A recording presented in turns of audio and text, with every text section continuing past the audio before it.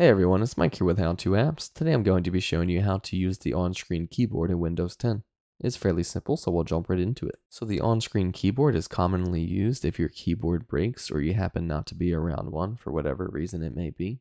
To get to it, we will go to our Start menu on the bottom left, and we will scroll through the programs until we get down to the bottom that says Windows Ease of Access. We will expand that and press On-Screen Keyboard. Now you will see an on-screen keyboard appear that you can resize horizontally and vertically as you see fit. To type on this keyboard with a mouse, you simply click on each key that you would like to input. If your Windows 10 device also has a touchscreen, you will be able to touch each key. You can see that it works perfectly fine in this notepad example. We will also go over to a web page such as YouTube, and you can see here that we are able to type in the search bar and press enter.